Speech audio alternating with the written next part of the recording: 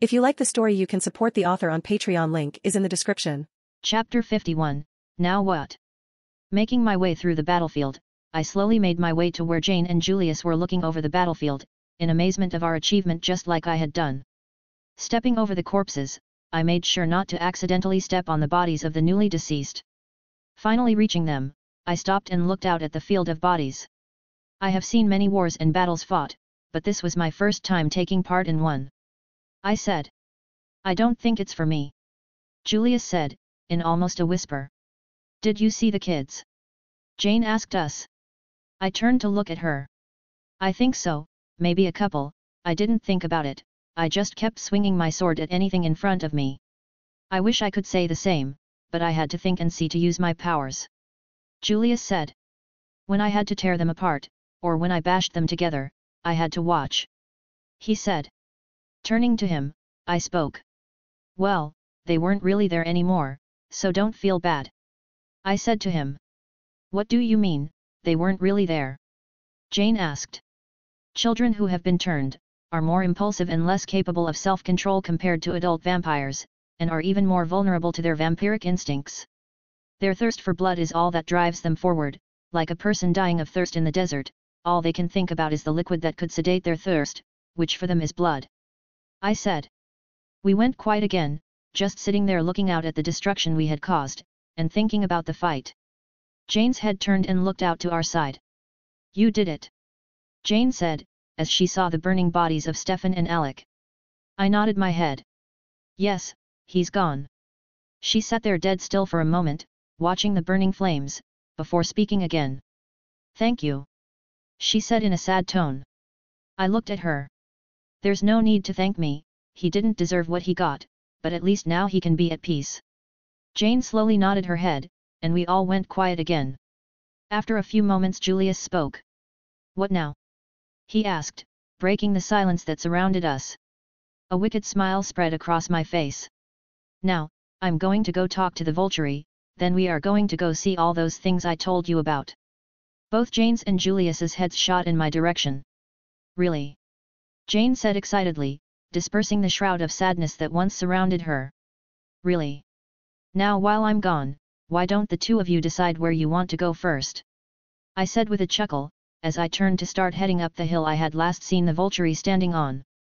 Stepping over bodies and body parts, I finally made it to the top of the hill, where I saw the last few remaining vampires milling about around a large tent that was recently put up, while in the distance, I could see the last surviving human blood bags, being guarded by just one vampire.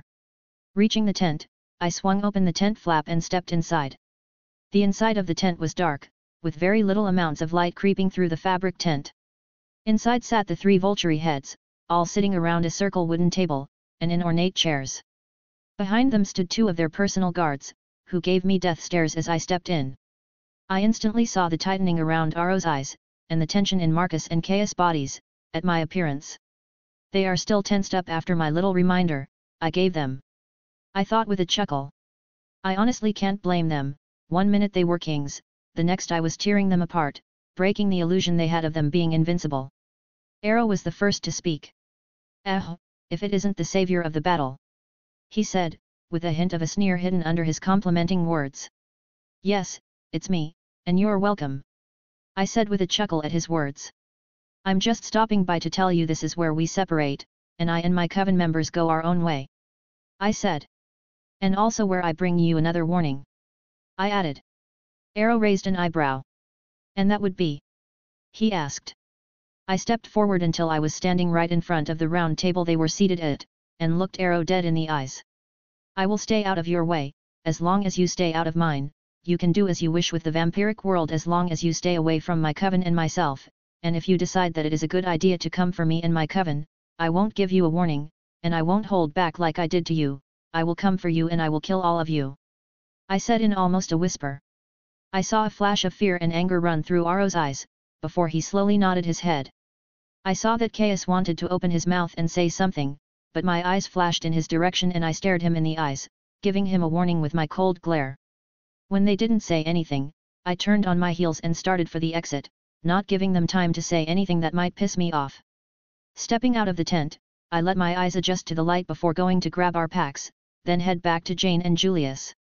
Now laden down with all our packs, I slowly made my way back to Jane and Julius, who were now sitting on the hilltop and still looking over the battlefield. Have you figured out where the both of you would like to go first? I asked them, as I reached where they were seated. Julius turned his head and looked at me. Yes, we have, he said, in a happy tone. Dropping their packs on the damp ground, I asked. And where would that be? With a smile on his face, he said. To the east, to the other ocean, Julius said. Really? I said in surprise. Yes, I always wanted to go, Julius said. Those stories you told us sounded very interesting, and we would love to see the culture there. Jane added. I nodded my head. Sure, we can take the Silk Road straight there, I said as I thought of the best path to take. Looking back at the battlefield, Julius asked. What is going to happen to all the bodies? I thought for a moment before saying. More than likely, they are just going to burn all of them, I said with a shrug. Jane looked up at me. Won't they try to put them back together? She asked. Possibly, but there are so many broken limbs and body parts down there, it would be almost impossible to find which part goes to who. The Vulture will more than likely just start over again, but maybe with fewer vampires. It's not like they really have any enemies left. Except you, Julius added. Except me, I chuckled. We have a bit of an understanding. They keep the vampires under control and I don't wipe out their race, I said with a huff. Jane looked up at me again. You would take out the vampire race? She asked. I let out a laugh. Maybe, if they get out of hand, sure. The only reason I haven't is because most vampires are just trying to survive, like the rest of us, and they aren't insane sycophantic a-holes like the Romanian coven was, who kill for fun, but instead kill to survive. She nodded her head at that. Now I don't know about the both of you, but I'm ready to get going, the less time we spend around the Vulture the better, I said, picking up my pack and putting it on my back. Jane and Julius soon followed my lead, and grabbed their own packs. Once we were set, and ready to go, I stopped and looked out at the field of dead bodies one last time. As I looked out at the field, the clouds for the first time in almost 2 weeks opened, and a ray of sunlight shone through and onto the battlefield, causing the broken limbs and bodies of the dead vampires to sparkle brightly. It's strange, Julius said, from beside me. Looking over at him, I asked. What is? I gestured with his chin, at the now sparkling field. How something that only moments ago was a scene of death, destruction, and carnage, can now look so magical. Chapter 52, East. The trip to the east, and into Asia was a long journey. With our constant stops at anything we found interesting, or if we just felt like relaxing for a few days, it's not like we had anywhere to be at the moment. We decided to go by land instead of sea, so we could see the world around us instead of the constant blue of the sea. The experience was incredible for both Jane and Julius alike. Julius might be 600 years old, but all he has ever seen was Rome, Alexandria, and our home in England, but other than that, he was a clean slate, as well as Jane. On our travels east we stopped at some of the most important places. First at Constantinople. Then we stopped and saw the massive walls of Babylon. Then continued east, going from city to city. Along the way, I picked up my old habit of trading. And before you knew it, we had a camel, who Jane named Joshua, who carried some silks and herbs. And a donkey, who was truly an ass. The thing would bite anyone who got close to it. We didn't even bother to name him. Jane and Julius had a bet going to see how long it would take before I killed him myself. Moving on. With my new fire burning inside me, we continued on our journey east. Town to town, or city to city, we went, without a care in the world, just enjoying our lives to the fullest. While we were on our travels, I came across a first for me in this world. A Bible. The Bible was written in Hebrew, so I had a little trouble reading it, Hebrew not being one of my main languages of speaking, so I had become rather rusty at it. But as I continued to read it, the more it came back to me, and the more I understood of the book. As I read, I came across the story of Adam and Eve. Reading the story, I wasn't surprised at what happened. From when they ate the apple from the tree of knowledge, to being kicked out of the Garden of Eden. As well as what God did when he kicked them out of Eden. But what differed from the original Bible, was the discrimination of Adam himself. In the original Bible, there wasn't much of a discrimination of either Adam or Eve. Instead, the story mostly focuses on the creation of human beings and their relationship with God.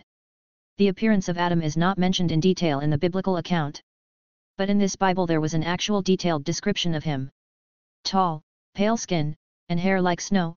Oh fuck, I thought as I read the first few words of the description. You have got to be kidding me. I said to myself, as I sat beside a small fire, in the middle of a desert, in what will become Afghanistan. At the moment, both Jane and Julius were off hunting for any wildlife there might be in the desolate mountains, leaving me to sit and tend the fire. Which I didn't mind because it gave me time to read. But now, I am a little afraid. This can't be real, can it? Me, a part of what will be the biggest religion in the world, as the first human. Pushing down the wild thoughts that erupted at even the thought of that being true, I continued to read. The story continued after the banishment of Adam and Eve, like normal. Toil of work for Adam, and birth to hurt for Eve.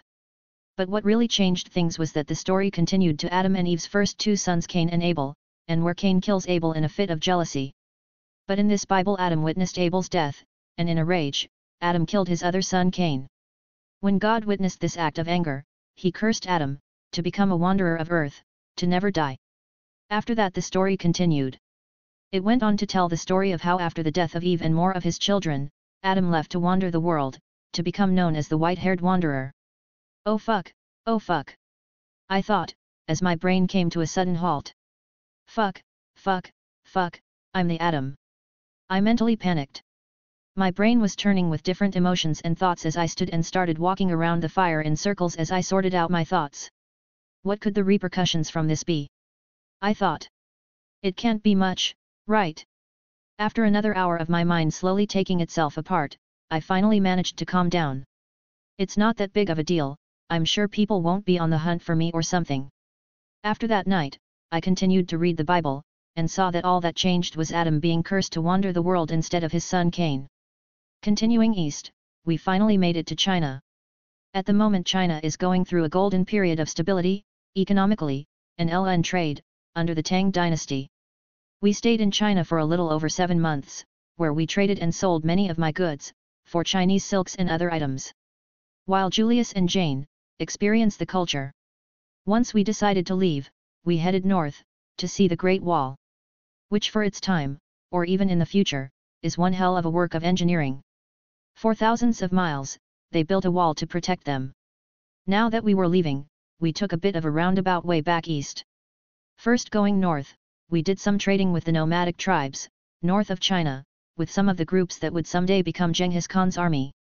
Even though the Mongolians weren't at their peak yet, and were still separate nomadic tribes, they were still some very incredible hunters, horse riders, and bow users. Our first meeting with the first of the nomadic tribes was a little rocky, since I didn't know their language that well. But through hand gestures and pointing, they figured out I was here to trade. They were interested in Joshua our camel. Never before had they seen one. When I tried showing them how to ride one, it turned into a true fiasco, where there wasn't a single person there that could contain their laughter. To get onto the camel, Joshua had to lay down, so we could pull ourselves into the makeshift saddle I had bought to ride Joshua during our travels. The funny part came, when the person that was seated on Joshua's back, would freak out and fall off, when Joshua stood up. The movement and height always caused whomever was trying to ride him to panic and either jump off, or fall off his back. Thankfully Joshua was like a big puppy, and had fun watching people fall off of him. After we were done trading with that tribe of nomads, they brought us to another nomadic tribe where we once again traded goods, and where the tribesmen would try and ride Joshua, but nobody could manage it. For another few months we continued going from tribe to tribe selling and trading. On one of my trades I managed to get my hands on one of their bows.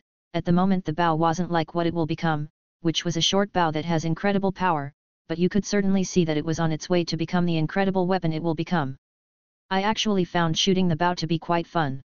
Of course I had to be careful when using it, because with my strength, pulling the bow which only had a 100-pound pull weight was for me like pulling a bungee cord, and I could accidentally pull back too hard and break the bow in half. It was always a small rush when I hit a bullseye shot, at a good distance. Leaving the nomadic tribes we started going back west. Where we stopped in India. Just like in China, India was currently going through a period of prosperity, even though it was currently split into two kingdoms, Rashtrakuta dynasty / Pratihara dynasty, the whole region was still having a large growth in their economy, and other areas like mathematics and science. For almost a year we stayed in India. We didn't mean to, but there truly were some incredible cultural things to see there, where every day we could find something new to explore. Chapter 53, I Didn't Do It. 916 AD. 4916 years in the world. To move the plot forward and get to a particular historical point, this chapter will contain a few quick time jumps. Now, perched on a wooden stool, I was painting the breathtaking scenery in front of me with a paintbrush. Right now, I was painting a gorgeous dawn over a mountain crest while sitting in a forest in the Italian Alps. I dipped my brush into my homemade paint and started painting the canvas. As I painted, I couldn't help but let out a chuckle as I thought, Leonardo da Vinci who? After returning from our almost decade-long journey to wherever we felt like going, we returned to England. But the reason I am currently sitting atop a mountain is that during our return home, Jane and Julius had finally become a couple, and let's just say, living in the same house as them wasn't the best choice at the moment.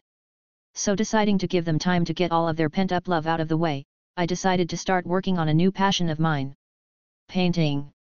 I got the idea after selling all of the items I had accumulated over our journeys that we didn't want to keep, including our cart that the ass who shall not be named used to pull. The person I sold the cart to was a painter of great skill. This surprised me, because the dude could really paint. I didn't remember his name ever being known in the future, or ever seeing one of his works of art, which must mean he was one of the many lost to time, as just another painter to never be known. After seeing the masterpieces in his shop, I decided to give it a shot. With my better-than-normal noggin on my shoulders, I became quite skilled at it, within a quick amount of time. Turning what was meant to be something I could do to pass the time for a while as Jane and Julius finished their business into something I genuinely enjoyed and spent a number of years doing. I started going all over Rome and Italy itself, painting anything and everything I wished, spending a few years just dedicating myself to it. Year 1022. At the moment I was playing a game of Fateful with King Nut. As to why or how I am currently in the presence of a king and playing a board game with a king, well, for the first time in a while, I decided to actually take part in my bank's business. King Nut was the ruler of parts of Normandy and half of England. And at the moment his kingdom is in a bit of a pinch. The raids from Vikings have drawn significantly from his treasuries, with him having to pay more soldiers than needed, and also employing mercenaries to patrol their costs. And so, he asked our bank for a loan, and of course, we said sure. So with me back in England, and not doing anything, I decided why not and met him in person to straighten out the details of the loan. And through the making of a deal, the two of us actually become friends. King Nut was actually a very interesting person. He was smart, just, and looked out for the people under his rule. Most of the time we just played board games or talked about his lands, and ways he could better help his citizens. To him I was an heir of a chain of banks that spanned different countries. And well, just like any king would do, he asked me if I wished to be a duke of his kingdom. But I passed on the offer. The idea of being held down in one place just didn't sit right with me. Being tied down where I would have responsibilities and be forced to stay and take care of my lands, was something I tried to avoid. King Nut moved one of his pieces on the board, leaving himself open for defeat. Leaning forward in my chair, I moved one of my own pieces, taking out one of his and putting him at a loss. You always win, when will you ever let me win? King Nut said playfully. When you are skilled enough to beat me. I responded jokingly. King Nut scoffed and took a sip from a goblet of wine. I will be having dinner with my wife Emma this evening, would you like to join us? He asked me. I shook my head. As pleasant as that sounds, I must be off, I said standing from my chair. Of course. Nut said standing from his own chair to see me off. Leaving for home, I looked up at the cloudy sky, and let out a small sigh. It looks like it will rain again. I thought, as my horse was brought to me, by one of the servants. Making it home 2 hours later, I managed to beat the rain by mere minutes. Taking my horse to the stable, I took off the saddle and fed him before entering my cozy home. Stepping through the door, I saw Julius sitting in his reclining chair reading a very familiar book. Looking up at seeing me enter, Julius snapped the book closed and looked up at me. Raising my hands I said. I had nothing to do with it. Lifting the book, Adam spoke. Oh, you mean the fact that you are in a religious book as the first human? I shrugged. What can I say, I didn't tell them to add me to their religion, they just did. I said with a shrug. But is it possible that you are the first human? Julius asked. I tilted my head. What do you mean? That you are the first human.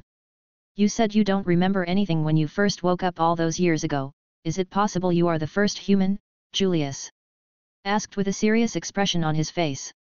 Oh, for fuck's sake. I thought. No, I'm not the first human, Julius. Whoever wrote it probably heard about me, and added me to the book. I don't know if you remember, but I was quite the legend back in the day. Heck, they even put the name everyone gave me back then into the book. I said. You mean the white-haired wanderer? Julius asked. Yes, and plus it said God gave Adam a mark of immortality. Have you seen anything on me? I asked Julius. Julius furrowed his brow. No, but it's not like you walk around nude that often. Julius, I don't have any markings on me. I said with a huff. Julius shrugged, then with an evil smirk asked. So how does it feel to be a part of one of the biggest religions in existence? I let out a long sigh as I took off my cloak to hang it by the door. It feels like one massive annoyance, that's what it feels like. It could be worse, people could be praying to you. Julius said with a chuckle. Don't say that, you are going to give me a migraine. Julius let out another chuck clay. Looking around the room, I asked Julius. Where is Jane? Julius looked up from the Bible he had reopened to continue reading. She's in the basement, reading your old journals. She can read those? I wrote those in Finnican, how can she read them? I asked. You did, but you also wrote a translation key, in Latin, which she can read. He said.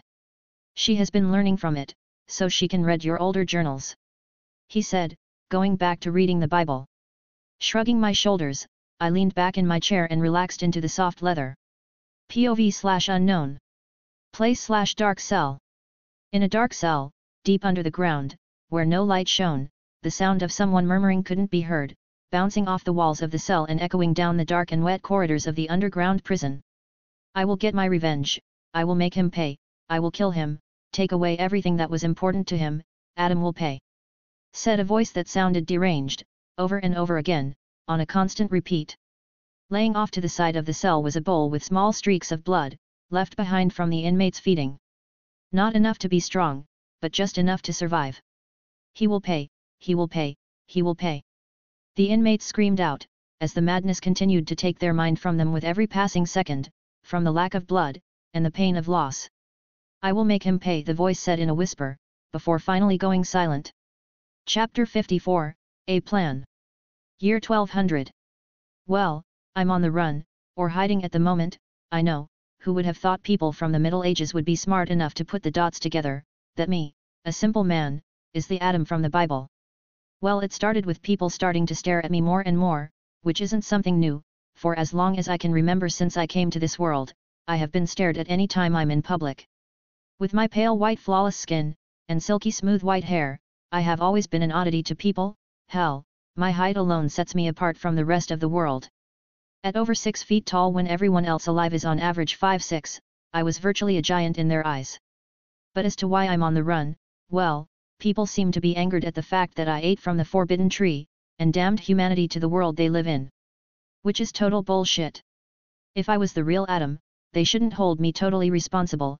Eve ate from it first, sure, the Adam from the Bible fell to temptation and also ate from the tree, but if only she was banned from the garden, none of them would exist at all, so they should be grateful, to, the fictitious Adam, that isn't me, or well is me, but morphed into a religion to explain the origin of mankind, or maybe I just share the name with the real Adam, and this is all just one big misunderstanding, right? Well, anywho.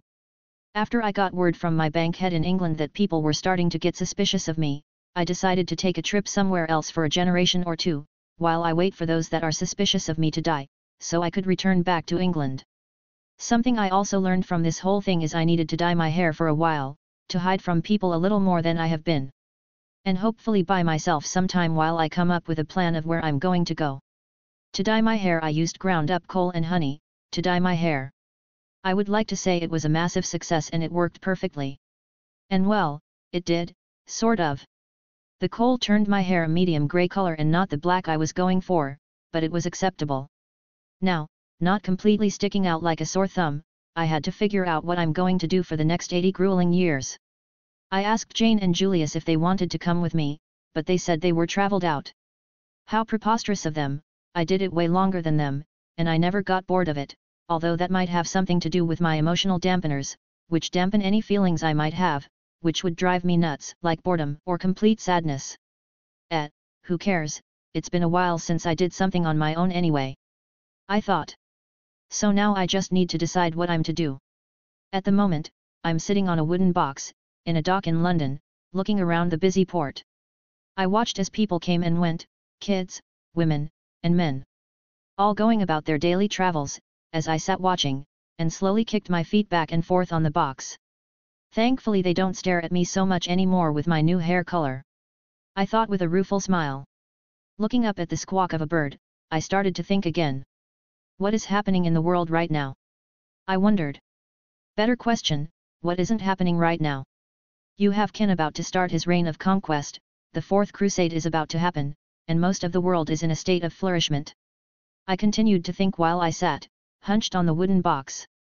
I haven't given being a soldier a try yet, and it would be cool to ride with the Great Khan in his conquest, so why don't I do both? I thought as a smile slowly grew on my face.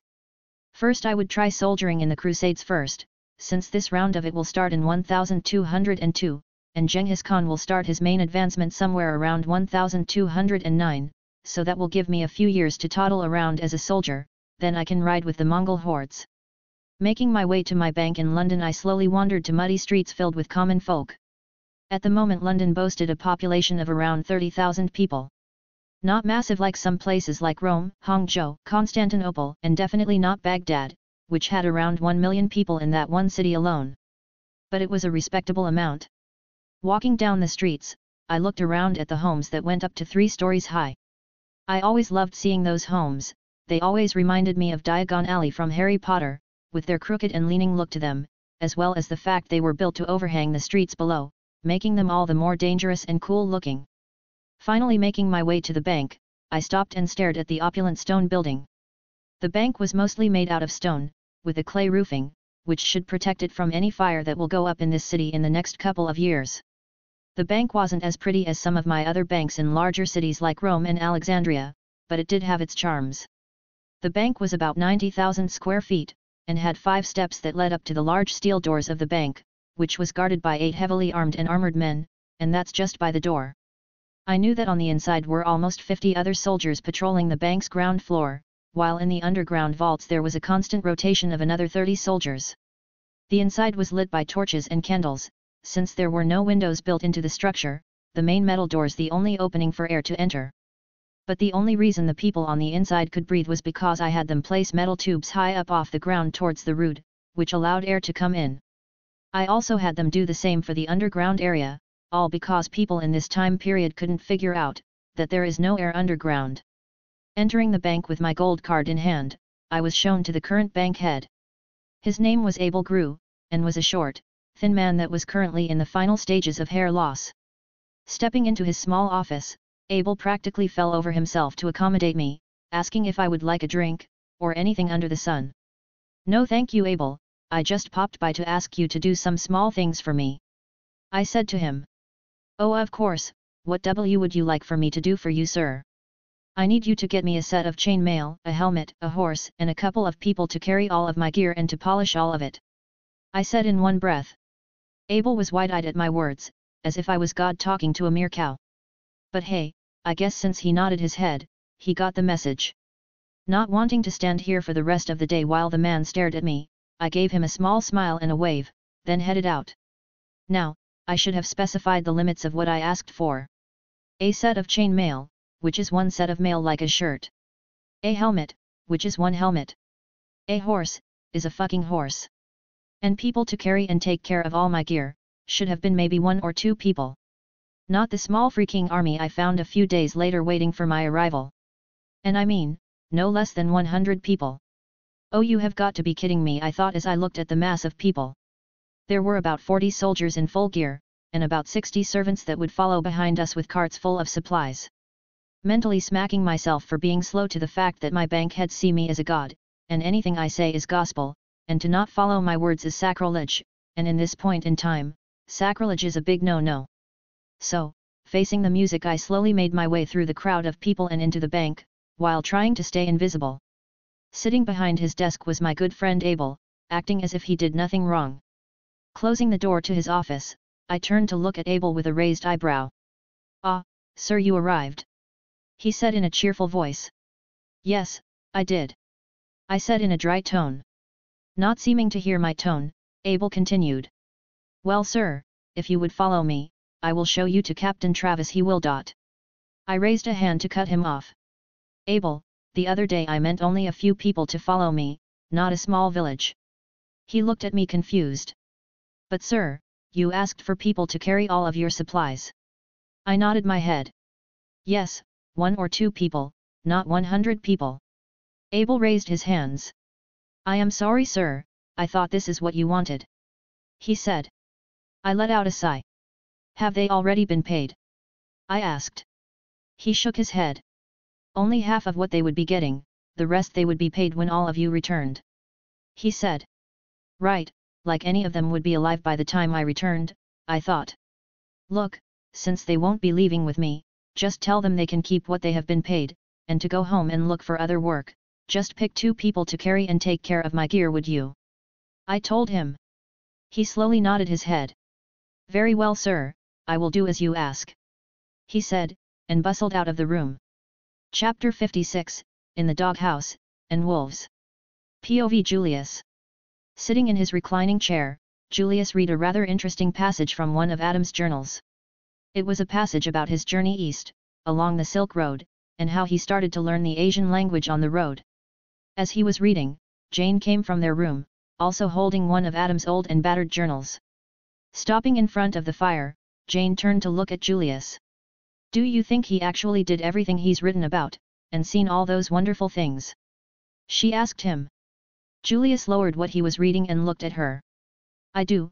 You should know Adam isn't one for embellishment, and if anything, he understated most of his writings." Jane raised one of her perfect eyebrows. "Really?" she asked. Julius nodded his head. "In fact, recently, I found out Adam has been hiding a few things from us," he said and shook his head. Jane slowly lowered the journal she had been holding. "Like what?" she asked him. Julius gnawed on his lip for a moment, while deciding if it was a good idea to tell her. "Do you know why Adam decided to leave for a little while?" Julius asked her. "Something about joining some holy army or something," Jane said with a shrug. "He had 3 other opportunities to do that, but now, out of nowhere, he just decides to leave." Julius guided her to a conclusion. "Maybe he just became curious," she said questioningly. Julius let out a sigh. He loved Jane with every inch of his heart, but Jane seemed to always be oblivious to things that should be right in front of her. Jane is smart, that there is no doubt, but she seems to look at the smaller picture, rather than the forest through the trees, but Julius was working on that with her. "Have you read the Bible?" Julius asked her. Jane gave another shrug. "A little." "Did you get to the part about the Garden of Eden?" he asked. She nodded her head. "And what were the names of the first humans?" He again guided her. Instantly Jane said. It was Eve and Ad. Jane came to a halt. The journal she had been holding slipped from her hands to flop onto the stone ground. "Adam," she finished, wide-eyed, and open-mouthed. Julius nodded his head. "That's right, our Adam might be the first man, created by God," he said. Jane, still in a state of shock, said. But. Julius raised his hands. "I asked him about it, but he refused to confirm the fact. He said he wasn't the first human, but I have read and reread the Bible over and over, and the description of Adam from the Bible matches our Adam perfectly, making it hard for me to believe that he isn't the first human," Julius said. Continuing before Jane could speak, Julius said. "But Adam did have a good rebuke," he said. "A long time ago he was a well-known traveler, that became something of a myth, called the white-haired traveler, and went from village to village all over the world, helping the sick, as well as being a trader. His journals can confirm that, so it is possible that his legend just got mixed into the Bible," Julius said. "I suppose, but Adam also doesn't remember anything from before he woke in that forest, so it is possible," Jane said. "Yes, that is true, but our Adam also doesn't have any marks on him, which the Adam from the Bible is said to have." Jane slowly nodded her head. I suppose. After a moment of silence, Jane's eyebrows furrowed. And how long exactly have you known about this? She asked Julius. Julius scratched the side of his head, not because of an itch, but out of habit. Well, about 300 years. He said. 300 years. Jane shouted. Julius raised his hands as if to protect himself from Jane's oncoming vocal attack. You didn't say anything for 300 years. She said angrily. Well, it didn't seem so important, so what if Adam is or isn't the first human? It isn't important, Julius, what is important, is that you said nothing, for nearly 300 years. Julius slowly lowered his hands and looked at Jane. I'm confused. He said. Well, you shouldn't be, we are going to be together for possibly the rest of eternity, Julius, we need to be open with each other, Jane said sternly. But Julius managed to get out, before Jane stopped him with a raised hand. No buts, Julius, you men, she said, before picking up the dropped journal, and storming off, while Julius sat in his chair, confused. Is this what Adam meant, when he said women think differently than men? He wondered as he sat there. What really confused Julius, was that she was angry about that, and didn't even seem to care about the fact Adam could possibly be the first human to live, but instead that he didn't say anything to her about it. I should have gone with Adam, Julius thought. Looking into the roaring fire, in the fireplace, Julius spoke aloud. I wonder what he is doing at the moment. Adam POV. No, the other way, I said, as I showed John how to polish my helmet. At the moment we were about 2 days from Paris, where we would be massing for the crusade. Sitting around a small fire were myself, John, and Henry. The two of them reminded me of Murdoch and Mulroy from Pirates of the Caribbean. If I wasn't in a separate universe altogether, I would have thought they were them. John looked just like the heavy-set Mulroy, while Henry looked just like the skinny Murdoch. And even more, they acted just like them. Yeah, you dimwit, the other way. Murdoch, or Henry said to John, as he sharpened the prop sword I had bought. Turning to look at Henry, the first said. Quiet you, and start sharpening that blade correctly, instead of just moving the whetstone along the blade. How about you focus on your own task? I said to him. Now, normally, I am slow to get annoyed, but these two have been bickering non-stop since they were assigned to me. The only reason I accepted them was because they looked like two of the characters from some of my favorite movies, which caused me to, at the time, overlook their annoying tendencies. Sitting back down on a log, I moved my feet towards the fire, and let out a long sigh. I'm already tired of this journey. I thought. It had been a very long time since I had been to Northern Europe, like France, Germany, and all those countries, and instead focused on places like Rome, the Middle East, and Asia, instead. Not out of a hate for these places, but that there was nothing here for me. As we sat, in silence, with only the pops and crackling of the fire for noise, as well as the sounds of Henry and John finishing their tasks, I was finally able to let out a relaxed sigh, as the warmth of the fire washed over me. Crack! My eyes popped open at the sound of a large branch being broken, from somewhere around us. Both John and Henry came to a complete halt, as they too heard the sound. Turning to look in the direction of the sound, I looked into the inky blackness of the surrounding forest. With my eyes, I could see into the forest much better than any normal human could, but not as great as a vampire could. Vampires could see in total blackness, while I needed at least a little light to see, but unfortunately, the night sky was covering the full moon's light, with thick clouds, and the fire we sat by, only made it harder for me to see out, and into the darkness. Turning to look at John and Henry, I said. Henry, give me my sword, I am going to check out what that sound was. I said, as I put my hand out for my prop sword. I bought the prop sword for its simplicity. I didn't need a master-made blade now that I could use my aura ability to make even a dull blade sharper than anything on this planet, and besides I was going up against humans this time, not vampires. I also didn't bring my own sword this time, because of its uniqueness, which would draw some unwanted looks that I didn't need at the moment. Henry quickly handed over my long sword, while nervously looking around the dark woods. Why, yes sir, here you are, he said while handing it over. As he was handing it over, my ears started to pick up the sound of leaves being stepped on as well as some sticks being stepped on, and alarmingly I could hear all of that, in all directions. We are surrounded, I thought. It must be bandits. But before I could do anything, a gust of wind blew through the camp, bringing a very distinct smell with it. As the smell registered in my brain, a sound traveled from no less than 100 feet from our camp, piercing my ears. Howl! I turned in the direction of the howl, and readied my blade, waiting to activate my aura. This can't be right, that was way too loud for a wolf, I thought. Turning my head to look at John and Henry, who were now sitting close to each other by the fire, I spoke. The both of you stay here, and don't do anything stupid, I said, before stepping into the dark forest. Chapter 57, Werewolves or Demons.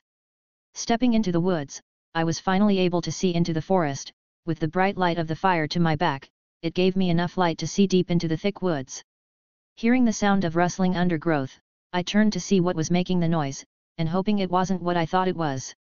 Moving in a blurry streak, a brown-colored creature came straight for me. Not thinking of my actions, I activated my aura ability, and sliced down on the creature as soon as it was close enough for the attack. My new longsword, which was nearly a foot longer than my own gladius sword, gave me the advantage of distancing myself from any attacker, as well as giving me a greater attack range without the need to move, and if this creature is what I think it is, the last thing I needed was to be bitten, or possibly scratched. Yes, my system purged most of the vampiric venom from my body, but it still left a trait behind. Who knows what would happen if a werewolf was to do the same to me, and what trait could be left in me. But with my speed and strength, I should be able to hold off any number that was here. My sword sliced the beast in half, straight down the middle, splitting the beast in two. As the two halves of the beast separated, the momentum of its movement brought the two halves past me, where they hit the ground to my sides. Looking down at one of the halves to my right, I looked down at the creature I had just killed, and when I saw what it was, my stomach dropped. The beast was a mix between human and wolf, with a barrel chest, and fur covering around 80% of it. Werewolf, I thought. The arms and legs looked to be stretched out and bent in inhumane ways, while its hands were elongated and starched out to claw-tipped fingers. Using my foot, I rolled the core over to get a look at one half of the face. As I did so, guts and bones sludged out of it, to steam on the ground. Ignoring the disgusting insides, I looked the creature over. The face weirded me out to no end. It had a human-like eye that was wide open, and looked to be a mix of light blue and a dark yellowish green, with an elongated mouth that lengthened and turned into that of a wolf, which seemed strange mixed with a human-like cheekbone structure. The face had patches of brown fur and pointed ears that had no hair, and looked like they belonged to a goblin. Fuck was all my brain managed to get out as I saw for the first time, something I didn't know existed. The movies never said anything about this, just shapeshifters in the Americas, not werewolves. I mumbled to myself as my eyebrows narrowed with concern. I did remember a few times in the movies, the Vulture mentioning werewolves, instead of shapeshifters, which the pack in the movie are. For so long I had yet to see any, until now, so I had assumed that only the Quileute tribe existed, and were the only kind of supernatural beasts besides the vampires. The difference between werewolves and shapeshifters is that shapeshifters are born, while werewolves are created, sort of like vampires are created. Both vampires and werewolves are created by a venom or virus that gets into their bloodstream, and changing them at a genetic level. What can make them so dangerous is that werewolves turn into mindless animals that will kill anything breathing they can find during full moons, and can't turn at will. While shapeshifters are fully in control of themselves, while in their beast forms. Turning my head, I could hear what sounded to me like a herd of animals heading straight for me. Bracing myself for what was more than likely the rest of the pack, I couldn't help but let out a mental sigh, as the problems all of this would bring ran through my head. Now I have to deal with this. I was really looking forward to joining a crusade. Oh well, isn't there going to be more, or perhaps I can eradicate all of the werewolves before it even starts. I thought, as the first werewolf came into my sight. The last thing this world needs is for this to spread uncontrollably around the world. John/Henry POV. Both John and Henry sat glued to their seated spots, as they watched the brilliant light show that was taking place in front of them. Bright purple light streamed through the thick forest, as the sounds of what they could only describe as a pack of wolves fighting and yelping. The noise echoed through the forest and into their camp, leaving both of them scared to their bones. What in heaven is that? John said, in fear and astonishment. It must be the work of the devil. Henry stammered out, as his chest heaved in panic. No, it must be some sort of light Sir Adam is using to see. John said, as he watched the light. Henry looked over at him. He must be one of those witches, or a soldier of the devil. Henry said, with the fever of a true believer. We have been traveling with Sir Adam for a few weeks now, and I'm no slow-minded farmer. I have been to church every holy day, and I haven't seen any signs of him being either a witch or an agent of evil, because I for one, haven't seen him eat a single baby, or devour a soul. John shot back at Henry.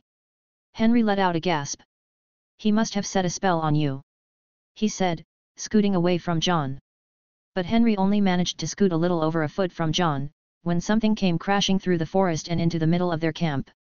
The sound brought them both to a halt, as the core of a strange beast crashed down right where Henry had been seated. Both John and Henry sat in shock, as they got a good look at what had just landed between them. Monster!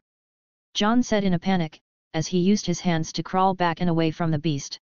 While Henry himself did the same, while shouting, "It's the spawn of the devil, it's the spawn of the devil!" John had backed up to the log Adam had been using before the monster attack, while Henry backed into the cart's wheel. "I told you this was a bad idea!" Henry shouted, pointing an accusing finger at John. "Me, you can't do that, you agreed to come, even after I warned you, that there would be danger on a crusade." John shot back. "True, but I was expecting a human enemy, not this," he shouted, gesturing at the core. All the while they argued, the battle continued in the surrounding forest. And the cart horse stood not far away, munching on some dry grass calmly, and without a care in the world. Adam POV. My sword took off limbs, and sliced through the small horde of werewolves that continued to attack me. Even after 5 minutes of continued slicing and chopping, the werewolves seemed to be unfazed at the destruction I was causing them, and the pile of their bodies I was leaving around me continued to grow. Like crazed beasts, they continued to attack me, but like the rest of their friends, they only got within the range of my sword, before they were killed, with a blow of my blade. What surprised me was the strength and speed these werewolves possessed. If I had to say, they could be on par with the average vampire that is out of their newborn phase.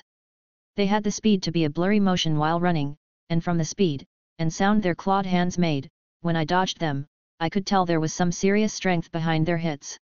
Blocking a particularly feral swing, I chopped off the limb, and then the head of the beast. Just like the battle with the vampires, I lost myself in the fight.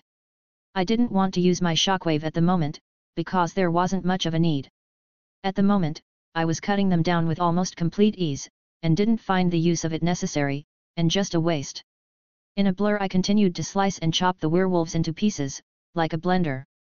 After a few more minutes, the once steady stream of wolves slowed down a bit, until no more were adding to the fight, and I was able to finish off the last remaining werewolves. Breathing a little harder than normal from my exertions, I looked around, and was a bit amazed. In sliced pieces and decapitated corpses, the bodies of no less than 300 werewolves scattered the woods. A few of the trees had large chunks of bark and wood missing, from when I threw a wolf or two into them, and the ground was soggy from the large amounts of blood that I had just spilt. Just then the clouds began to clear a bit, and let a stream of the moon's light to stream down, and light the forest with its glow. "What the fuck?" I let out with a sigh. "I need to figure out where this is coming from," I thought as I looked down at the wolf I had stepped on. Author's notes. So the MC will still become a crusader, but first he will need to track down where the werewolves are coming from, and who, or what, is turning people. Unfortunately he won't become a Mongol though. Something is going to pop up, that will keep him away from doing that, and keep him from destroying the Mongols, for some of the things they had done. By the time he becomes a crusader, it will be when they are leaving on ships to sack Constantinople. I have a good idea for the sacking of Constantinople, where the MC will do something to spread his legend, and maybe a little extra. Werewolves will be eradicated, partly by the MC and the other part by the Volturi. I will do a chapter in the Volturi's POV about their run-ins with werewolves, which will start their hate for them, and by connection, the shapeshifters, that will be in forks. Interestingly, the moon-touched werewolves are as fast, and slightly stronger than a regular vampire, but not on the same level as a newborn. Even so, they are still a real threat to the vampire and human worlds. They are also smaller than a shapeshifter's wolf form, who are on average twice the size of werewolves, but can still hold their own, against either shapeshifters or vampires. This should show how much stronger the MC is compared to the rest of the vampiric and supernatural world. But don't worry, I know he is super OP, but I already have an endgame enemy, who will be on par with the MC and something or more like someone, I think will surprise all of you. Chapter 58, Attempted Explanation in a Battle of Wit. I broke from my thoughts, as the sounds of panicked voices came from behind me, where I had forgotten about my two very human, and completely normal companions, who were still in the camp. Phew, I thought, as I remembered their presence. Slowly making my way back to the camp, I started to think of things to say to them, that might explain to them what just happened. Stepping into the small opening, and into the camp's firelight, my presence became known to both John and Henry at the same time. Both of them were in the middle of a rather loud argument, when my blood-covered figure emerged from the dark forest surrounding them. Henry and John both turned to face me and promptly lost their minds. "Ah!" Henry screamed as he backed away from me, but ended up bumping into the also screaming John, who was standing behind him, causing them to fall to the ground. "Don't eat our souls!" John cried out, as he covered his face and head with his arms, while Henry used both of his pointer fingers to make a cross, as he prayed loudly. The cacophony of noise they made me wince at their raised, and panicked voices. Looking to the side of the camp, I saw the cart horse munching away at some dry grass. Getting tired of the noise coming from the two, I shouted. "Will the both of you shut your air holes?" Both of them went dead silent, as they looked at me. I raised my hand, to stop Henry from speaking. "Shhhhh, not a word," I said. Shutting his mouth again, I waited to see if either would try and speak again. When neither did, I let out a sigh. "At least let me clean up, before the both of you start asking questions," I said, walking past them, and to my previously seated spot. Stepping over the dead body of a werewolf, I sat back down on my log, and started taking off my tunic and other bloody clothes. It took me about 10 minutes before I was charged and cleaned up, using water from our water skins to clean myself. Now, seated by the fire in some clean clothes, I looked over the fire where both John and Henry had seated themselves, right next to each other, neither of them looking away from me. Raising my hands, I said, "Ask away." While I had been changing into some new clothes, I had decided to just tell them part of the truth, because my brain was completely blank, when I tried to think up an excuse for what had happened, and figured, if they were to tell others, they wouldn't be believed. "Are you a soldier of the devil?" Henry asked first. I shook my head. "No, I'm not," I said. "Are you a witch?" John asked. "No, and the male term is wizard. Witches are female, while wizards are male," I said. They both let out gasps. "Only a witch would know that," Henry said, with fear. I looked at him. "I am not a witch, I am human, just like you," I said. "Liar, you be a demon from the fires of hell, sent to destroy us, and eat all of our souls," Henry said. I smacked my forehead, and let out a sigh. "Look, the both of you dimwits, I am not a demon, I am a human, with abilities." "What did you just call us?" John said, angered. "You heard my words, and if you two don't, oh, what's the point? The both of you don't even have a single brain cell between the both of you to make a sandwich," I said, in irritation. "Is that a slur?" John said as he stood to his feet, with Henry hot on his heels to follow his lead. "Because I'll let you know, I've been in a few dust-ups in my time, and I haven't lost a one, but if you slur our mums again, we can have a go," John said, raising his fists, ready to fight. "Yeah, don't slur our mums," Henry added, at John's side, also raising his fists for a fight. I couldn't help but let out a raucous laugh. The two of them looked like children getting ready for a schoolyard brawl. Both of them had their thumbs in their palms, with the rest of their fingers covering them to make fists, and the clear fear in their eyes only made it funnier. Either these two really don't have a brain cell between them, or they have bigger gonads than brains, I thought, as I brought my laughter under control. Don't laugh, your life be on the end of a tether here and now," Henry said, as he moved his fist in a circle. Again I let out a laugh, but while I wiped a tear from the corner of my eye, I slowly stood up and looked at them. I meant no disrespect, I told them. Both John and Henry looked at each other, then back at me. "Really?" Henry said in confusion. I nodded my head. "Really?" At my words, they slowly lowered their hands. "Good," John said, with a sniff, while he crossed his arms over his chest. I let a small smile spread across my face, at his words. "Now, let me put this in a way both of you can understand, mayhaps God fashioned thee both with the wit of turnips and the visages of mangy curs. Both John and Henry looked to be shell-shocked. What? John shouted, with anger, as he rolled up his sleeves, ready for a fight. Wait, John. Henry said, grabbing a hold of John's arm. Once John had stopped, Henry turned to look at me, then taking a wired pose, with one leg bent, and one hand under his chin, he said. Thy mind is as dull as a worn-out plough, unable to cultivate a single intelligent thought, but thou, Again I couldn't hold back my laughter at Henry's failed attempt. You flea, you forgot how it went. John whispered into Henry's ear. Turning to face John, Henry whispered back. I couldn't help it, it was too long to remember. John grabbed Henry by his tunic's collar, and said. But we've been practicing for nearly a full moon, how could you forget? He angrily asked Henry. Like I said, it's too long to remember, and if you wish to belittle me, the least you can do is tell me how it's supposed to go. Henry shot back.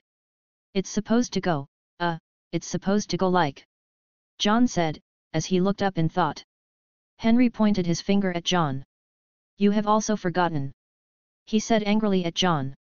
Have not, he said back. Have to. Have not. Have to. Have not, John said, this time pushing Henry back a step. Have to. Henry said, pushing John back twice as hard. You little, rotten little. John stammered, as he rushed Henry, tackling him to the ground. All throughout their whispered argument, to their shoving match, and now fight. I had been listening, and laughing like a madman at them, off to the side. Watching them roll around on the ground, I couldn't help but fall over laughing. The two of them were just like little kids. The way they argued, all the way to how they fought each other, I couldn't help but laugh at them. After a minute of rolling on the ground, I finally managed, with a great amount of willpower, to get my laughter under control. Sitting up, I wiped the streams of tears away with the sleeves of my tunic, before standing up again. By this point, both John and Henry weren't even fighting anymore, but were instead, just laying on the ground, breathing hard, and throwing insults at each other.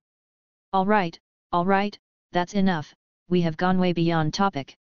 I said, as I sat back on the fallen log. Slowly, and with a bit of difficulty, John and Henry sat up, and made their way back to the fire, where they both plopped back down, both of them still breathing hard. Right, where were we? I asked myself. Which is?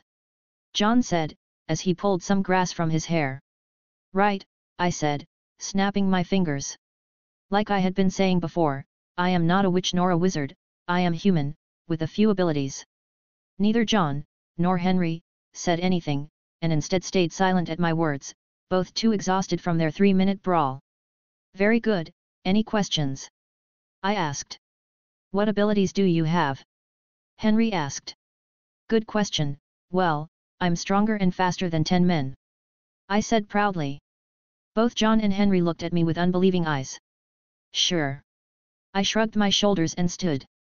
Going to the cart, I picked up from the back, an axe with a metal top. Going back to my seat, I handed it to them. Is the axe head metal? I asked. Both of them looked at it, and then tested the axe, making sure it was real.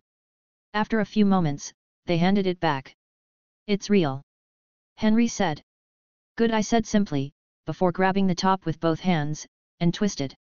The axe head turned, as if it was rubber in my grip, before it broke in two. Both John and Henry stared wide-eyed and open-mouthed at what I had just done. My goodness! John said in amazement. After a moment of silence, John asked. If you are a regular man like us, then how did you get your abilities? He asked with a raised eyebrow. This is where I was going to use their faith against them. With a wide smile, I said. God. Both of their eyes went wide. God. Both John and Henry wide-eyed said in unison. I nodded my head. That's right. I said with a smile. Henry leaned over to John and whispered into his ear. Don't listen to him, it's all lies, he must be a demon from hell sent to test our faith. As long as we stay true, God will protect us. He said, nodding his head. I couldn't help but smack my forehead again. This is going to be a long night. I thought, before speaking again. And just decided to use the biggest card I had. I am the Adam card. Chapter 59, a quick lesson then reveal. Okay, look, I have some questions to ask, I said. John, you said you went to church every holy day, correct? I asked him. He nodded his head. We both did.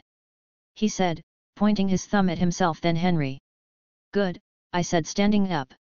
So, the both of you know a good bit of the Bible? I asked. Both of them nodded. And so the both of you know how mankind came to be on earth? I asked. Yes, we do. Henry said. Then you know of Genesis? I asked. The creation of earth, heaven, hell, Adam and Eve. I continued. Of course we do, just like any God-fearing man on his earth should. Henry said, while straightening his back proudly. I nodded my head, and bent down to grab a burning piece of wood from the edge of the fire. And what does Genesis tell you about Adam and Eve? I asked, while waving the piece of wood through the air, and allowing some embers to fly off into the air. Well, it says Adam was created from the dust of earth, to be in the image of God, then have life breathed into him. John said, leaning back on his hands. Correct. I said, pointing the still burning stick at John. Turning it to point at Henry, the first asked. And what of Eve? She was created from one of Adam's ribs, when God saw that Adam needed a companion. Very good. I said, putting the stick partially back into the fire. The reason I was asking them all of these questions was because if I was to just come out and say, yeah, you know that guy you currently think helped doom you to your miserable life here on earth, when you could be in Eden without any fears, yup, that's me, Adam, the Adam. They either wouldn't believe a word I said, or would hate me, and run away, which wouldn't be the worst thing that could happen, but what can I say, I've become attached to the two morons. They just had this way of being annoyingly funny. But my plan now is to paint my alter ego Adam in a better light, and correct them in their thinking. Because just like back in London, they believed Adam and Eve are the sole reason for being kicked from Eden, and the serpent that convinced them takes the back seat in their thoughts, to be forgotten, even though it is the serpent which caused all of it. Thankfully I only need to convince two people and not a city. And why did Adam and Eve get banished from Eden? I asked. Oh, I know this one. John said excitedly. They ate from the tree of knowledge, disobeying God's command, and condemning man. I nodded my head. So, do you blame them for doing so? I asked. Of course we do. Henry said, in an angry voice. Oh really, and why did they eat from the tree when they clearly knew not to? I asked them. Both of them went silent, clearly thinking hard. I waited for a moment, but they were clearly having trouble. I let out a small sigh. The serpent, I said. That's right. Henry said, wagging a finger in the air. And what did the serpent do? I asked them. It told Eve to eat from the tree. John said, in a self-assured manner. And I said, waving my hand for him to continue. And what? He asked.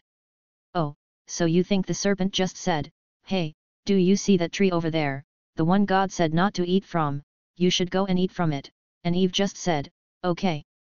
And went to eat from the tree? I asked them. Both of them stared at me. Well, yeah. Henry said with furrowed brows. I shook my head at his words. Who was the serpent? I asked. The devil. John asked, in a questioning tone. That's correct. I said.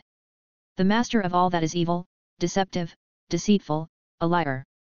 Do you think he told the truth when he told Eve to eat from the tree of knowledge? I asked. No, both John and Henry said in unison. That's right, no, he didn't. The serpent, who is the devil, engaged Eve in a conversation, questioning and distorting God's command not to eat from the tree of the knowledge of good and evil. The serpent deceived Eve into believing that eating from the tree would not lead to death but would make her like God, knowing good and evil. I said. Both John and Henry took on contemplative looks, as they thought on my words. So it's not Eve's or Adam's fault for eating from the tree, John said, while rubbing his scruffy chin.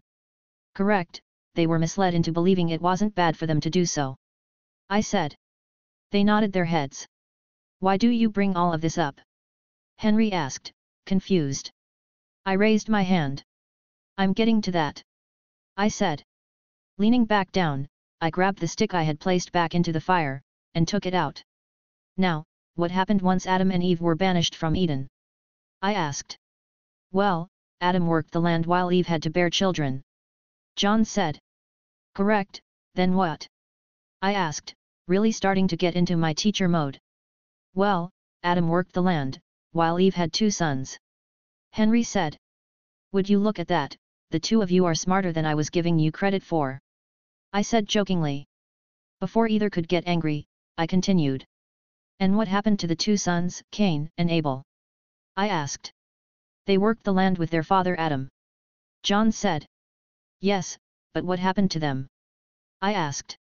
Oh, Cain killed his brother in a fit of jealousy, becoming the first to kill another human. Henry said. That's right. I said. But Adam, their father saw this happen, and in a rage, killed Cain, becoming the second to do so. Henry added. And who also saw this happen? God, he saw it happen. John said. And what did he do to Adam? He cursed Adam with immortality and to be a wanderer. Henry said. Do you think Adam deserved it? I asked them. Both of them took on looks of thought. I don't, John said. A few moments later, so did Henry. Neither do I, he said. A small smile appeared on my face. And why is that? I asked. Well, if I had been in his place, I might have done the same. Henry said. I as well. John added. Very good. So they don't mind what Adam did to his other son. It was the whole eating from the tree of knowledge, and being banished from Eden that held them back from accepting that neither Adam or Eve are bad. I thought, as the small smile on my smile slowly grew. Waving the burning stick around again, my eyes followed the small flames that burned the top half of the stick. What do the 2 of you think he is doing now? I asked. Just what God cursed him to do, wander. John said with a shrug. I let out a chuckle. Yes, I think so too, never able to stay in one place for long before becoming unsatisfied, and bored, before a need to wander starts to take hold, and a need to move takes over. I said. Looking down at John and Henry, I saw that they were both looking at me confused. That's why I brought all of this up. I said. Both John and Henry looked at each other. I'm lost. John said, raising an eyebrow. The reason I brought all of that up is because, well. I said, breaking off. Here goes nothing, I thought. I am the Adam from the Bible. I said, dropping the stick to the ground and reaching my whole hand back into the fire and grabbing one of the logs that was bright red. The flames burned into my flesh, and made a steaming sizzling sound as my flesh was burned when I grabbed onto the large log. The pain was intense and hurt like hell, but was gone as soon as it came, my flesh healing faster than I was being burned, and instead of pure pain, it only felt like the prickly feeling you get when a limb has fallen asleep. Looking at both John and Henry, the first saw they watched my actions with bewildered and shocked looks. Waiting a moment to let what I had just done sink into their minds, I removed my hand from the red, burning, fire, and raised the log in my hand up for both of them to see. Chapter 60, Question. So this is out of my own curiosity, as well as a need for your input for my next fanfic. Currently I'm still writing this fanfiction full-time, and won't fully start another FIC until this one is done. But I would like to ask what you would like as my next fanfiction. Asking now, will give me time to look into, and plan, what the next story will be about. Here is a small list of some of the ones I strongly suggest as a choice. I won't write anime, I couldn't give those shows the writing they deserve, and I'm 99.9% sure I couldn't do it properly. So I will stick to shows or video games. Asterisk Red Dead Redemption 2-1. Asterisk Lucifer, Netflix show. Asterisk Ragnarok, Netflix show, / really hoping this one so I could give it a ending it truly deserves / Asterisk Assassin's Creed, Unknown Witch. Asterisk Hunger Games, movie, 1-4. Asterisk The Good Doctor. Show. Asterisk Peaky Blinders, show. Asterisk The Sopranos, show. Asterisk Kingsman. Asterisk Mafia, game Unknown Witch. Asterisk Sherlock, movie of show your choice. Asterisk The Ridiculous Six, movie. Asterisk The Dirt, movie / heavy music. Asterisk Sex Ed, Netflix show. Asterisk Star Wars, The Force Awakens / already have an idea for this one. Asterisk Harry Potter. Movies. We'll add more at a later time. Other.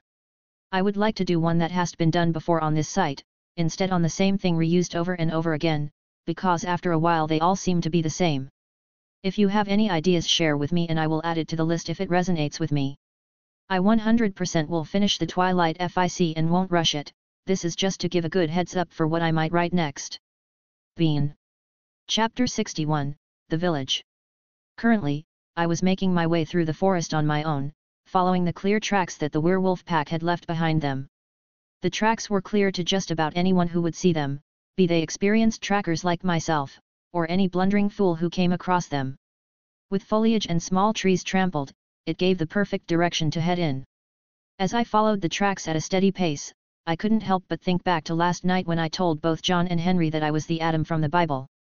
And just like them to do, they didn't fully believe a word that came out of my mouth, no matter what I said, or, more like, John believes me, while Henry is stuck, and thinks that I am using black magic. I knew no matter what I said, he wouldn't believe me, and would just believe I was a witch, so I gave up. Because at least John believed me, and one is better than none. Breaking from my thoughts, I came out of the forest and into a large clearing that had a small village in the middle of it. The village was ramshackle and made from wood, so in other words, just like every other poor village to exist. But what confused me was how quiet it looked. There wasn't a soul in sight, or smoke rising from the village, which is something you would always see in a village. Always there would be at least one stream rising above a village, but here, there was nothing. Slowly making my way towards the village, I opened up all of my scenes for any sign of inhabitants or anything that could tell me what was going on. I knew since the tracks led straight here, that the werewolves I had killed probably all came from this village, or through it. I didn't know if anyone was still here, who could hopefully tell me what had happened. Making my way to the main thoroughfare of the village, I could see a few mutilated bodies scattered about. The bodies looked to have been ripped apart, and eaten in a few places. Not stopping to investigate them, I continued to walk down the middle of the village, listening. As I walked, I stepped over the corpses of animals, and humans alike, all of them ripped to shreds. While I did so, I looked at the shacks and buildings that were on the sides of the main road. Most of them, if not all, looked to have been nearly destroyed, with large holes in their wall or doors. As I got to the far end of the village, I came to the village's church. Just like most villages with one, the church was the biggest and nicest building in the whole village, made of stone, and taken care of. The church stood out as the biggest building. It also had a large wooden door in the front. At the moment, the large door was open, and creaking loudly in the wind. Not hearing anything, I slowly stepped in, then had to hold a hand over my nose. Shit! Was all I managed to get out as I looked over the massacre in front of me. In front of me, was a scene from a horror movie. Limbs and gore covered the entirety of the inside of the church as if everyone was put in a blender. Turning to leave before I got sick from the smell, I heard a soft bump from the side of the church. In a blur, I had my sword removed, and at the ready, with a purple glow lining the blade, facing the noise. Looking over to where I heard the noise, I could see a small wooden cupboard, which was covered with the body of a rather large man, who had his insides torn from his body. Looking around once more and not seeing anything, I slowly made my way to the cupboard, while still keeping my sword ready, for a possible attack. Stepping close to the dead man's body, I pushed him to the side, his stiff body easily rolled away from the cupboard's small doors. Taking a small step back, I waited for something to happen. But nothing did. Narrowing my brow, I spoke in the local dialect. Come out now. I waited a moment, but again nothing happened. Looking at the cupboard, I realized how small it really was. It could only hold maybe one grown person inside, so there was no need for me to be so paranoid, and whoever was in there was probably scared to death. Slowly lowering my sword, I tried one more time before opening the doors myself. I am friendly, I am not here to hurt you, I said, in a softer tone. But again nothing happened. Was I just hearing things? I thought. It might have just been a noise from the man's dead body. I thought, sheathing my sword, and looking at the stiffened corpse of the unbowled man. Wanting to be careful anyhow, I stepped closer to the cupboard and bent down to open one of the doors. But before my hand could touch one of the knobs to open it, one of them slowly cracked open. Going dead still, I stared at the small door as it slowly opened. Taking a step back, I watched the small door open to reveal a small figure inside, but then the other door opened up, and another even smaller figure was revealed. Kids. I slowly put my hands up, as I saw them, and they saw me. Hello, I said softly. From the look of it, they were two boys, between the ages of 3 and 4 years old. Both of them were curled up with their knees to their chests. And the fear in their eyes hurt to see. It's okay, you can come out, I am a friend, I said to them, as I raised my hands. Both of them were hesitant to come out, which I could understand, but eventually, they slowly crawled out. Both of them looked to be wearing nothing but small tunics, and had no footwear, to protect their feet, from the blood that covered the ground. Still with my hands slightly up, and with my palms facing them, I let a wide smile appear on my face, to put the kids at ease. "Hello there," I said, with a chuckle. Neither of them said anything, and instead, their eyes slowly started to look around the gore-covered church. Not wanting them to be completely messed up from their experiences of the last day, I slowly moved to them and put my hands on their shoulders, which did gain their attention. "Let's get the two of you out of here, I said to the two quiet boys, as I picked them up, one with each arm, and took them outside. Both boys seemed to be brothers, both had shaggy sand blonde hair, with light blue eyes. The only difference was one of them looked to be just a year older than the other, maybe around 5 years old. Stepping through the still open wooden door, I brought both boys out, and into the light of day. Both of the boys scrunched their faces at the bright light, as I brought them into the open. Walking to the side of the church so the dead bodies that littered the street of the village wouldn't be in their view, I set them down. "There you go," I said, as their feet hit the ground. Looking at them both, I could see the dark rings that hung under their eyes, showing their exhaustion. "I bet both of you are hungry, hey?" I asked them. Both of the boys nodded their heads at my words. "Right," I said, wishing I had brought my pack with me. Looking around again, I knew for a fact that there wouldn't be any other survivors of this village, including the two boys' parents. "Okay, look," I said, regaining their attention. "We are going to my camp, I have food and a place for you to sleep there, okay?" I said to them, but both boys seemed too tired to even hear my words. "Right," I said, as I picked the two boys up, and started making my way back to camp. I wanted to run, but at my fast speed, I was just as likely to accidentally break their necks than anything, so instead I started a light jog. Thankfully the camp was only a little over 10 miles from the village, and gave me time to think about what I had just seen. So the wolves didn't come from that village, but instead, came from somewhere else. I thought. That village's population, at max, was a little over 100. And from the massacre from inside the church, I could tell, no less than half the village was killed there alone, while a good number littered the road, meaning the rest were probably killed in their homes. All of this slightly worried me. Where are they coming from? When I saw the village, I was hoping to find an empty village, which would have meant that the village is where the werewolf virus had broken out, but since the wolves came from somewhere else, that could be a problem. Who knew if there were wolves who separated from the group to infect others, and spread the lycanthrope virus? As I ran, I looked down at the two boys who were in my arms. Both of them were sound asleep, with their heads resting on my shoulders. A pang of sadness ran through me at the idea of these two young children having to experience what they must have. Both of them, in the cupboard, having to hear everyone they ever knew being torn apart by beasts. That I couldn't even imagine, and something I hoped their minds to forget. Chapter 62, Are You Who You Say? While I jogged through the forest at a steady speed, as to not wake the children, my mind began to wander again. Slipping to last night's events. "No, no, no, no, no," Henry said, while shaking his head side to side, and crossing his arms over his chest, as I lifted the large piece of flaming wood in my hand. "It be the work of the devil," Henry said, with anger. This imbecile," I mentally shouted. "You still don't believe me?" I questioned, in a strained voice, as I gestured to the flaming red-hot piece of wood I had gripped in my hand. "No, I don't, it be the dark arts," Henry snarled, in anger as he watched Adam drop the wood back into the fire. "How is that the dark arts? I'll tell you, it isn't the dark arts, you stubborn prick," I said in anger. Continuing before he could continue his rant. "Should I drive my blade through my chest? Oh wait, that too you would believe a trick of the dark arts, because your faith is not strong, and the work of God is not clear to you," I said, hoping to use a lack of faith for the reason he thought it was the dark arts. "You question my faith?" Henry squealed, at my words in anger. "That I do," I said. Henry started blustering in anger and fury, unable to get a word past his tongue. See, you cannot even speak to defend your faith. Is it you who is an agent of evil, come to sway your friend away from the light? I said, gesturing to John, who had been sitting quietly, since I had pulled the log from the fire. No, that's not. Not what? Not what you meant. Your faith is so lacking, you wouldn't believe me no matter what I did.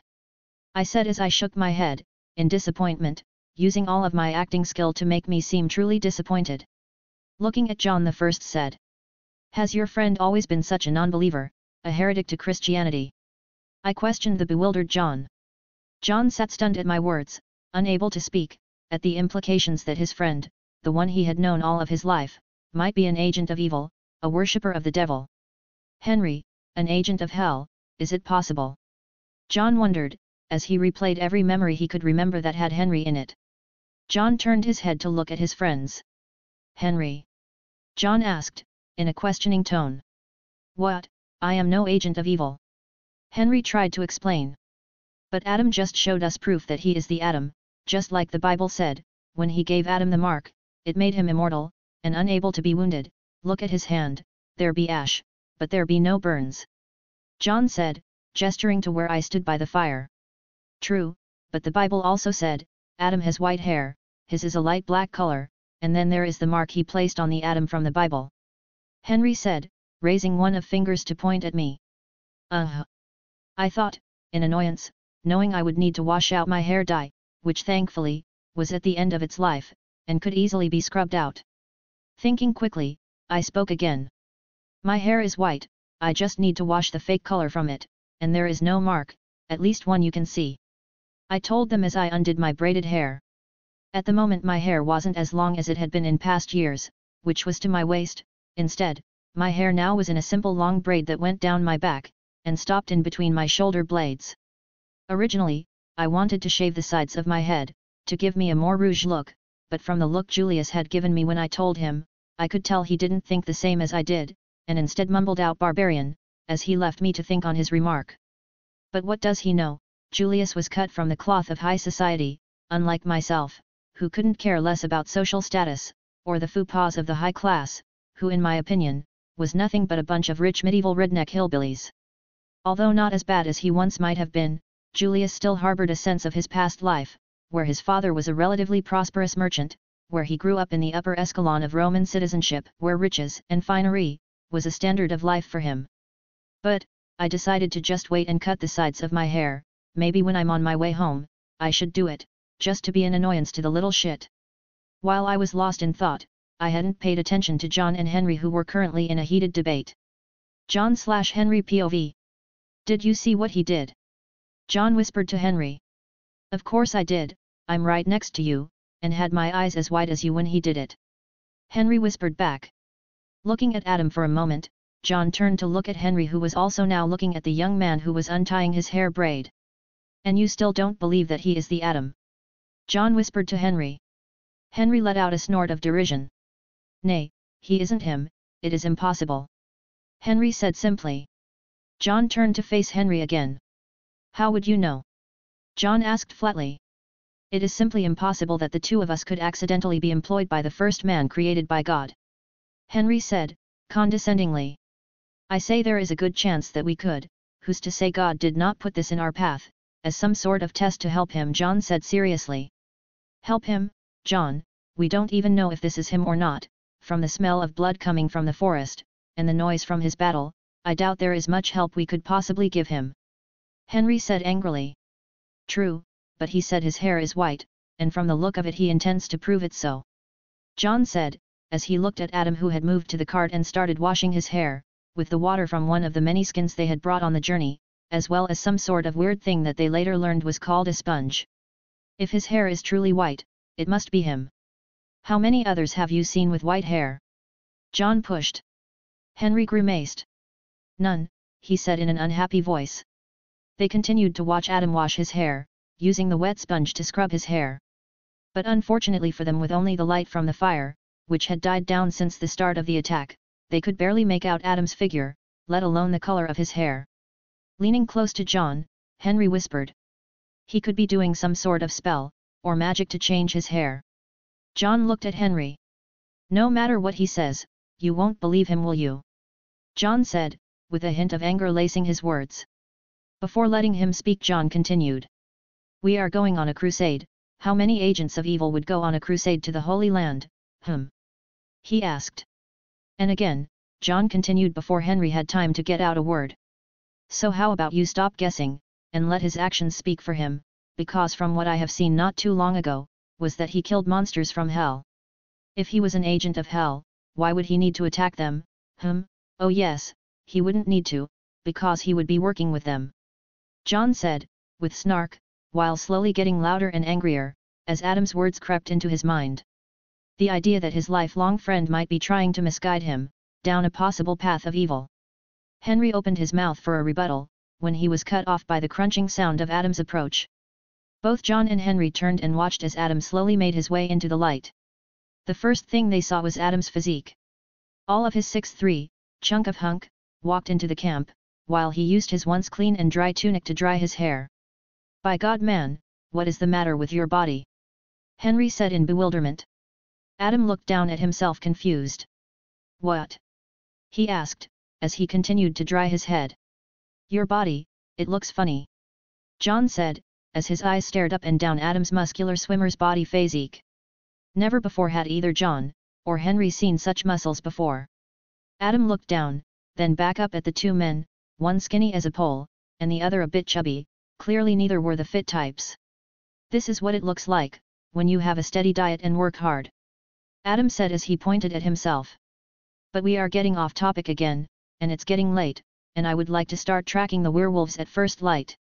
Adam said, before removing his makeshift towel from his head.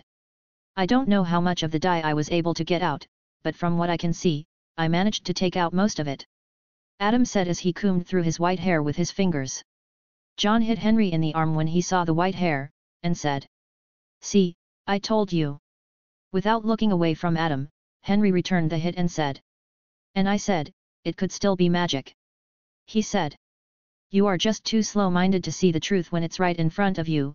I have half a mind to believe his words are true, and you truly are working with hell. John said, finally looking away from Adam, to give Henry one of his best scowls. Adam POV. I let out a sigh, realizing Henry still didn't believe me, while John did. But all I could do at this point was shrug. I was too tired, and at this point didn't really care anymore, to try and change his mind. So, while John and Henry bickered back and forth, I saw the corpse of the werewolf I had hit into the camp by accident, laying on the ground dead, near my blanket. Not wanting it to start stinking up, next to where I was going to sleep. I walked over to the body and grabbed one of its back legs, and dragged it just into the forest, before dropping the leg. As I pulled the body to the woods, I was able to see the piles of bodies, scattering the thick forest floor, like a strange carpet of werewolf fur. We're gonna need to burn the bodies tomorrow, and move our camp. I thought as I turned around to leave. Making my way back to camp, I could still hear the two still going back and forth. I decided we had had enough of that, so once I was standing by the fire watching the two bicker, I clapped my hands together, managing to gain their attention. Look, as much as I would like for the two of you to figure out, whatever it is you two are bickering about, I'm tired and need some sleep, so could we at least stow it until tomorrow? I asked them, angrily. Both of them looked up at me, neither saying a word. Satisfied with the silence, I clasped my hands together. Great! I said, with a fake smile, before going off to my own blanket for some well-deserved sleep. Breaking from my thoughts as I finally neared our new camp spot, which was half a mile from the still smoldering bodus of the werewolves. I let out a small sigh, as I looked down to see the two boys still dead asleep. Slowing down, I started to walk the last 100 feet, until the camp came into sight. Where I could see John sitting on the ground near the fire, while the shape of Henry could be seen asleep, even though it was almost noon. Lazy, must have gone to sleep after I left, but at least one of them decided to stay awake and on watch, I thought, as I got closer.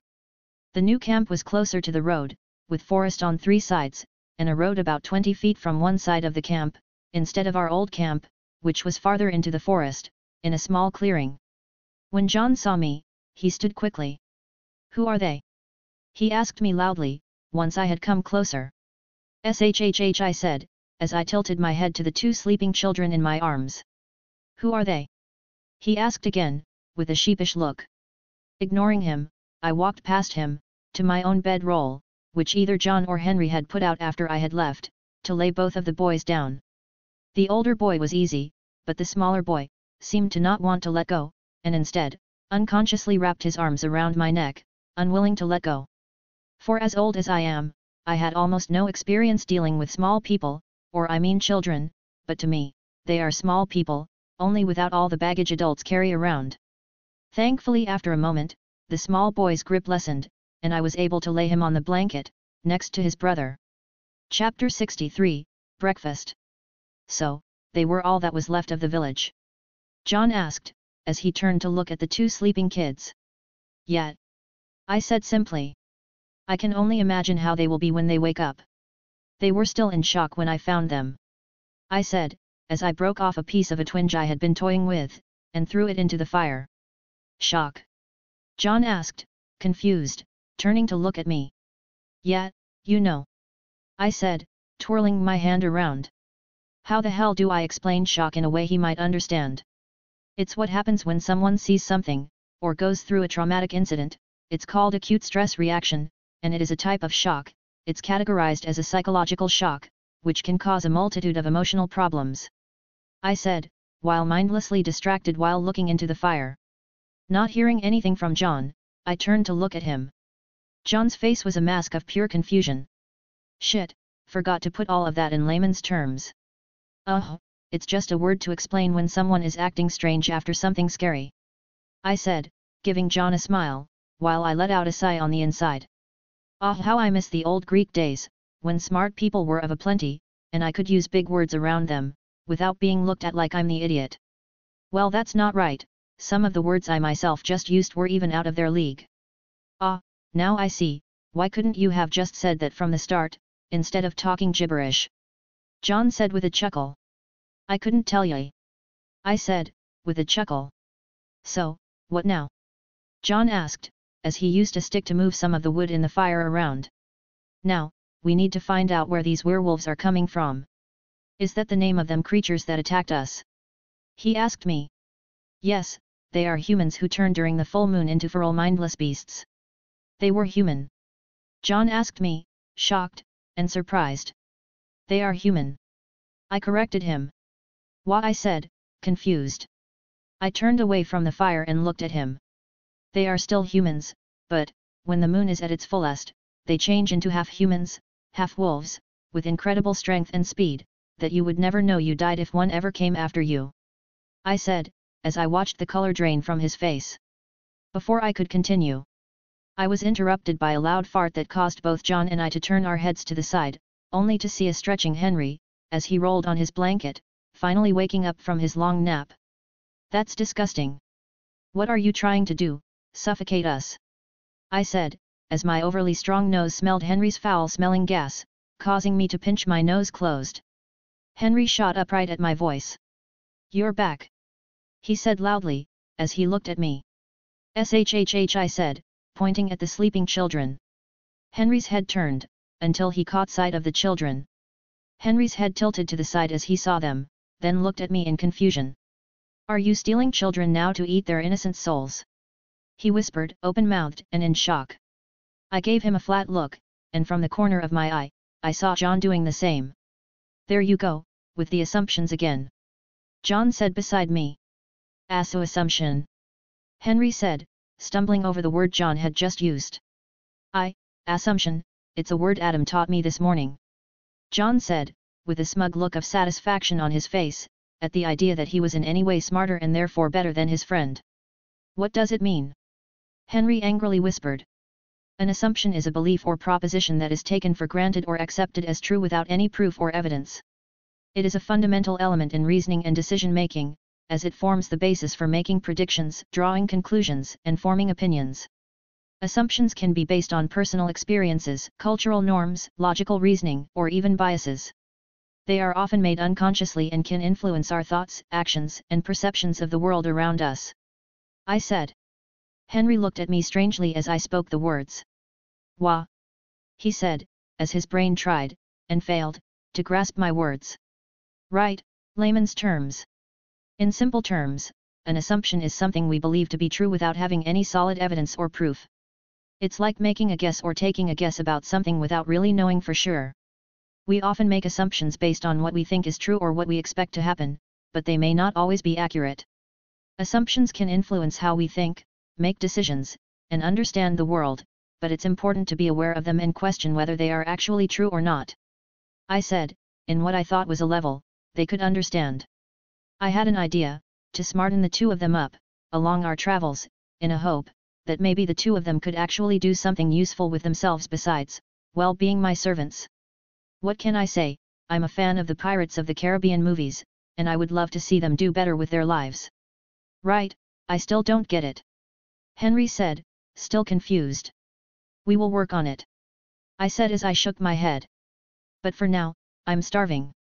I continued, standing to my feet, and making my way towards the cart.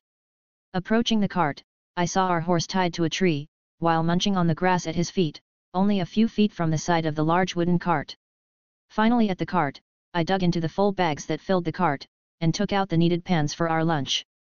Setting them by the fire, I silently went back to the cart, and grabbed the food fans. In one bag was some fresh meat, while in the other, was the greens and seasonings.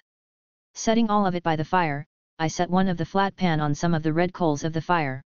While the pan heated, I opened the bag of meats, and pulled out a wrapped bundle. This one was of pork belly, or otherwise known as bacon. In total I had a little over 3 pounds of just bacon, in this bag, which should last us, until we got to another town or village that sells meat. Opening the seasoning bag, I pulled out a small wooden jar, which held the butter, and took out about 1 tablespoon worth, and tossed it onto the heating pan to melt, so the bacon wouldn't stick to the pan. Once the butter was melted, and moved around the pan, I started laying cuts of bacon onto the pan. As soon as the meat hit the pan, it instantly started to fizzle and pop. And within moments the delicious smoky smell started to fill our camp. Oh my, now that's a smell! Henry said, as he inhaled a lungful of air. Agreed. John said, as he licked his lips. Grabbing another pan, I set it next to the already popping bacon pan, and put on some butter to melt. John turned to Henry and whispered. Why is he doing all the cooking all of the sudden? Aren't we supposed to be the ones to cook? Henry shrugged. He never complained about our cooking, but look at the way he is doing it. I say we don't say anything and let him finish, his cooking just smells too good, and I want to try it. Now with the other pan done, I pulled out a few eggs and cracked the open on the pan, and poured the yolk into the pan. As I was doing that, I saw some rustling coming from my bedroll. Looking up from what I was doing, I saw the smaller boy sitting up from where he had been sleeping, and rubbing his eyes. The boy looked around in confusion, at his surroundings, then over at us. Dropping the eggshell that was in my hand. Unsure if he would remember me, I lifted my hands and said in Old French. Friend, remember. The boy slowly nodded his head at my words. Good, good. I said in a friendly manner, as I used my fingers to flip the bacon. I'm sure you are hungry, why don't you come over, and have some? I said, giving the boy a big smile. The boy's eyebrows went up, as his nose picked up the appetizing smell of the bacon. Slowly, the boy stood to his feet, and came closer to the fire. As he came closer, I was reminded of the bad state of both of the boys, as I saw the dirty tunic the boy wore, and the lack of footwear the boy had. Once close to the fire, the boy sat down on the grass ground, next to the fire, but still, I could tell the cool air made him shiver. Standing up, I went to the cart, and grabbed 2 extra blankets we had brought, as spares. Laying one on his still sleeping brother, I wrapped the other around him. Once done with that, I went to the cart, and brought out some plates. Turning around, I saw both John and Henry leaning over the pans that had the almost done food in it. Back away, that's not for you two, if the two of you want food, you can cook it for yourselves. But. John complained. It smells so good. Henry finished for his friend. And I said, it's not for you, the two of you are grown men, you can cook for yourselves, that's for me and the kids. I said, shooing them away, with one of the plates. Both of them backed away, with sullen expressions. Our antics made the little kid giggle, as he saw me shoo both grown men. Turning to the kid, I gave him a little smile, while thinking. That must be a good sign. I don't know the first thing about someone's mental health after traumatic incidents, but if he could laugh, that must be good, I think. Now with the plates, I slid 3 pieces of bacon onto a plate, as well as one attempt at a sunny side egg, but it didn't exactly turn out how I had hoped, and instead had broken apart on the pan when I tried to move it to a plate. Once the plate had the incredible smelling food on it. I brought it to the boy. And here you are, sir, 1 full plate. The boy's eyes were wide in shock, as he looked over the plate. Enjoy, I said, turning to make another plate for the still sleeping boy, and myself. Chapter 64, The Hunt Begins. Sitting around the fire, I finished off the last of my own plate while John and Henry had just started to cook their own food. At the moment, both of the boys were still inhaling away at their own food, like vacuums. Setting my plate to the side, I turned to look at the 2 kids. Oh, I nearly forgot to ask. What are your names? I asked them. Both of them looked up at me, with nervousness. Wanting to ease the tension, I decided to speak first. I'll go first, my name is Adam. I said with a smile. Picking up on what I was trying to say, John spoke in English. Yeah, he's the Adam, you know, the one from Thou that hurt John, cut in, before I tossed my plate at his head to shut him up. Quiet, I told him, giving him a you talk, and I'll hit you again, look. Neither of them can understand you, but that doesn't mean you can go about telling everyone and their mother who I am. I chided him. Our actions made both of the kids laugh at our squabble, and ease up, but only a little. Turning back to them, I gave them another smile. The first to talk was the older brother. My name is Gerard, and this is my younger brother Olivier. Gerard said, pointing to his little brother, who was just finishing off the last scraps of food on his plate. Well, it is nice to meet the both of you, I said, giving them both another one of my best smiles. Now that both of them were done eating, I gathered the plates and gave them to John and Henry to take care of. Now seated again, I spoke again. Not wanting to, but not having a choice, I asked the questions that had been on my mind since this morning, when I saw the town. What do the 2 of you remember about last night? I asked tentatively. The younger boy, Olivier, turned his head down, and clasped his small hands together at my words in fear, as he clearly remembered the events of the precious night. But again, his older brother, who was at most 6 or 7, was the first to speak. We don't know much, he said, sadly. I remember our father waking us from sleep, when it was still dark outside. He carried us to the church. People were screaming, he said, then stopped, as he remembered. We made it to the church. Father Philippe was rushing people inside, then, he put some wood in the way of the doors. People were scared, he said, stammering out what he could remember. Then people started to scream again in the church. That is when our father took us to the side of the church, to the, he said, trying to remember what it was called. I know what you are talking about, it's called a cupboard, I said. The boy nodded his head. Yes, that. He brought us to the cupboard, and put us in there, while we heard the people in the church scream. Someone inside was attacking people, then our father closed the doors, and all we could hear were the screaming people. Gerard said, his eyes glossed over, as the memories of what he could remember flooded his mind. Looking at the 2 boys whose minds had become places of mental torment, I couldn't help but feel bad for them. Standing up, I walked to the 2 boys, crouched down, and put my hands on their shoulders. Me doing so seemed to break them from their memories, as they both looked up at me. It's okay, I said in a reassuring manner, not knowing what else to do. For an adult I might be able to say something to help, but all of this was new to me. Kids saw the world differently than adults, at least I think they do. And my words may not help them the way they might for an adult. My words seemed to help a little, as the older boy, Gerard, nodded his head, while Olivier sat there still looking down at his clenched hands. Sitting back down, I started to go over what Gerard had just said, but the church in particular. Someone was attacking people inside the church, I thought. There was someone in the church who wanted the werewolves to come in. But why? Who in their right mind would let what was to them demons in? Satanic cultists was a thing I had heard about only a few times across the ages, and normally as soon as the word of one spread, towns and villagers would pick up their pitchforks and torches, and kill all who were suspected of being part of such groups, innocent or not. But could it have been just some deranged cultists in the church?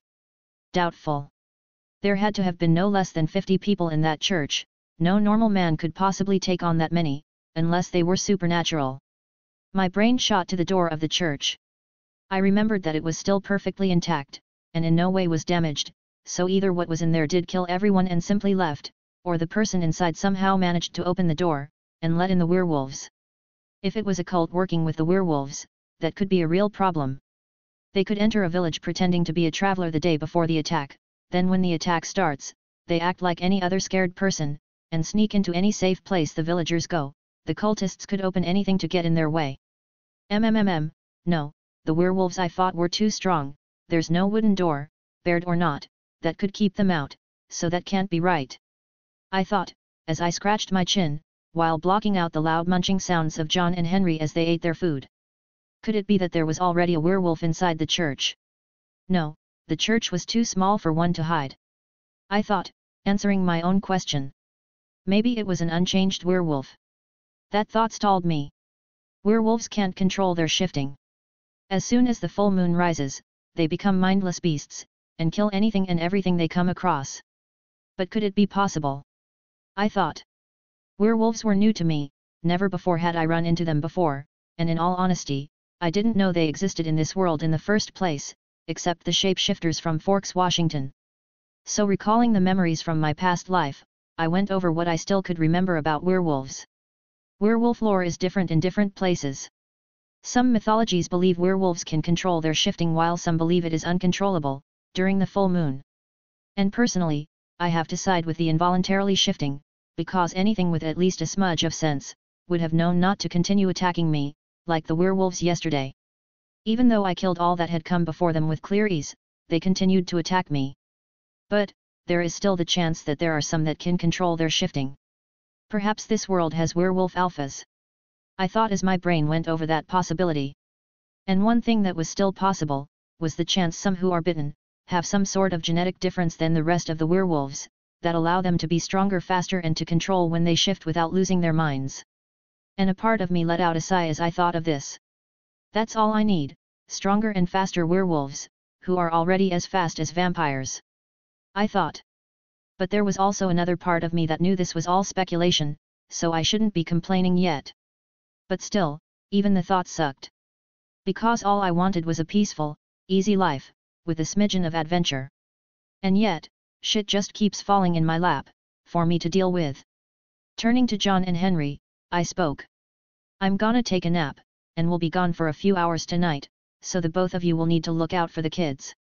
I said, standing to my feet, and making my way towards the cart, where I planned to sleep, while leaving my bedroll to the kids. My nap was peacefully uninterrupted, and when I woke, it was already starting to get dark. Getting out of the cart, where I had used one of the bags of grain as a pillow, I saw Henry and John both seated around the fire while they talked to each other. Stepping into the light of the fire, both of their heads snapped up to look at me. "Oh, it's just you," Henry said, letting out a breath of air. "Yes, it's just me," I said, with a chuckle, at the two skittish men, as I looked over at the two boys who were sound asleep, wrapped under their blankets. Walking close to the fire, where both John and Henry were seated, I grabbed a water skin that had been laid close to the fire to heat. I uncorked the top, and down a few mouthfuls of the warm water, to quench my thirst. Putting the top back into the water skin, I laid it back where it had been, then spoke to John and Henry, who were sitting silently while watching me. "I'm going to be gone for a while," I said, simply. "Where are you going?" John asked. "Hunting," I said with a chuckle. Continuing before they could speak. "I need to find out more about these werewolves," I said. "Earlier I was thinking about the attacked village, and I don't think it was just circumstance that there were that many werewolves that just got together and attacked that village." "Wait, you believe the attack was planned?" Henry asked. "I do. The church is what is giving me the most trouble," I said, going over what I had thought about earlier again in my head. "Church?" Henry asked. "Oh right, neither of you could understand what Gerard said when we were talking." "Gerard?" John asked. I let out a sigh. "Did neither of you try to talk to the boys?" I asked. "Of course we tried, but they didn't want to talk to us," Henry said, with a peeved tone. I shook my head, and decided to deal with that when I got back. Look, the older boy is named Gerard, while the younger one is named Olivier. I said. Now back to what I had been saying, actually on second thought it's not important to either of you. I said, shaking my head, and turning around to walk back to the cart. Trying to explain everything to them would just be a waste of time. I thought as I walked to the cart. While John and Henry looked at each other with raised brows. Once to the cart, I rummaged around for a few minutes, until I found what I had been looking for. Pulling out one of the extra swords I had brought along, I walked back to the camp. Stopping by John, I held out the extra sword. Here I said, holding out the sword for him to take. John looked at the sword in confusion, and didn't take it. What am I supposed to do with that? He said, looking at the sword. You're supposed to take it. I said, shaking the sword, to indicate for him to take the sword. And slowly he did so, while the look of confusion stayed on his face. It's for protection while I'm gone. I said. For protection, John said, his look of confusion gone, and now he took on a look of trepidation, mixed with concern. Looking around him, John spoke again in a whisper. Do you think we might be attacked while you are gone? I shook my head. No, but it's always better to be safe than sorry. Why does he get the sword? Henry asked. Because I trust him more than I trust you. I said, turning to look at him. Going back to the cart, I grabbed my own sword, and belted it on, then went back to the fire to give my last warning. Stepping back to the fire, I could hear John and Henry arguing about the sword. Henry shut it, I gave John the sword, so stop being a baby, and accept it. I said sternly. But, if it makes you feel better, here. I said, tossing a dagger I had strapped to my belt to him. I practically never used the dagger, unless I was cutting meat, so it wasn't important to me. Henry caught the sheath dragged in his hands, and wasted no time, pulling it from the sheath, to look at the blade. Don't go waving that about, it's very sharp, and can hurt people. I said, giving him another stare, until he resheathed the dagger, and set it in his lap. Good, I said. Looking over at the two sleeping kids one last time, I looked back at John and Henry. No matter what, protect them if something happens, they have already had a hard life, and seen more than anyone should, the last thing they need now is more trauma. Also try to learn their language or teach them English. I said, before leaving, to hunt some wolves. Now away from the camp, I started running full speed. Following the tracks I had followed earlier today. But now I was no longer looking for anything that might stick out to me, and now I just ran full speed in the direction of the town, where I could track where the werewolves had come from. It only took me 30 minutes to reach the desolate town, where as I passed, I could still see a few bodies of the villagers. Circling the town, it wasn't hard to find which direction the wolves had come from. I followed the tracks, through thick forest, and brush, that was mostly trampled by the wolves. Chapter 65, Attacking. Leaving the camp, I followed the path of trampled brush and plants I had followed earlier, which led me to the dark village that was void of life. As I passed the village, I could see in the full moon's light, the dead bodies of a few villagers, and a feeling of sadness ran through me. All they tried to do in this life was survive. I thought, as I ran past the village, and pushed that feeling down. That's the world for you, everyone dies eventually, they just died earlier than most, and in a gruesome way. Once on the other side of the village, I started to look for the signs of where the werewolves came from. It wasn't hard to find it, or them. I found two separate paths that seemed to be where they came from. Both on separate sides of the village. Following one of them, I saw that the two paths came together to one main path. They separated. I thought. But how? They wouldn't have thought to do that. As soon as they found something living, they would have attacked, not thought to separate then attack from two sides. I thought, as the idea that they were being led grew stronger in my head. Now following the main track, I followed it up, and into some thick forest. As I followed the path, it eventually led into a dell. The bottom of the dell was rocky, and made my footsteps loud and crunchy. Not wanting to be heard, I quickly made it up one side of the dell, and back into the forest, where I followed the dell from the side, as well as the scent of the werewolves. The dell went on for about a quarter of a mile, before it stopped, and opened out, into a rocky river bed that looked to be mostly dried up. Now without a direct path, I used my smell, to follow their scent. Left, I thought, as I took in a deep smell through my nose. Now again with their direction, I followed. The dried-up river bed went on for a few miles, and curved left and right. But eventually I smelled their scent change direction. As I turned to follow, I went completely still. In the distance, the sound of howls rang out. At first it was only a few, but slowly, more and more started to join in, until it sounded like hundreds of wolves were howling. Shit! I thought, as the howls started to die down. Now with a confirmed direction to head in, I took off, running full speed. My plan was to kill all of them quickly, and not let any get away to infect more, also to hopefully find out who the hell was leading them. I ran for close to 10 minutes at full speed, when the first signs of werewolves became clear. The closer I got to where I heard the howls coming from, the stronger the smell of decaying meat and dog started to fill my nose. Then the sound of rumbling could be heard. Slowing down, I listened for a few moments. The rumbling wasn't getting closer, and it wasn't getting farther away, which confused me. Slowing down more, I got closer to the sound. As I passed under a rather large tree, I came to the edge of a large clearing, and promptly cursed my bad luck. In the clearing, from what I could see, was no less than 700 werewolves, all running in one massive counterclockwise circle. What the fuck? I thought, as I watched them go around and around. Unable to see the true number of them, I climbed the large tree that was next to me. As I reached close to the top, I was finally able to see everything. My original guess at how many werewolves there were was wrong, way wrong. What I saw had multiple layers to it.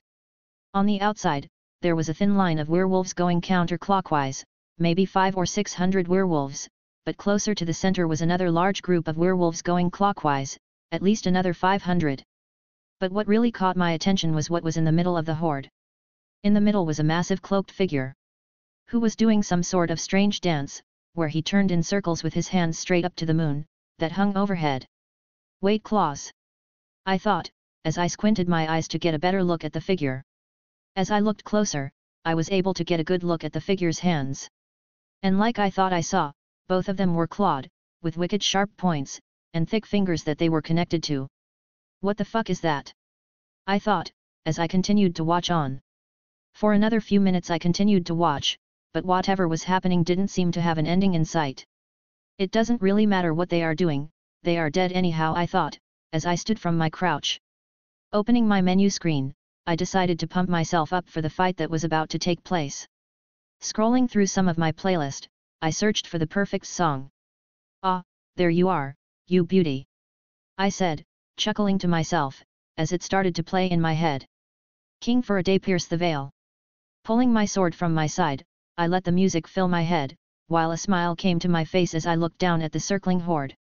In my free left hand, I let a ball of purple energy grow, until it was the size of a volleyball. As soon as it was the right size, I hurled it at the horde, leaping after it a split second later. As the orb hit the werewolves, it caused a massive shockwave to go in all directions, throwing a number of werewolves back, and creating a crater nearly a foot deep, and 5 feet wide. Landing in the crater, I slowly stood up and looked around at the werewolves that started to circle me, as an evil smile crept across my face, while the werewolves started to snarl and gnash their teeth at me. Well, let's not stand around all day, let's get this party started! I shouted, as I covered my blade in the purple aura. For a split second before the wolves charged me, I couldn't help but feel giddy, as I stood surrounded by no less than 2,000 werewolves, with a glowing purple sword.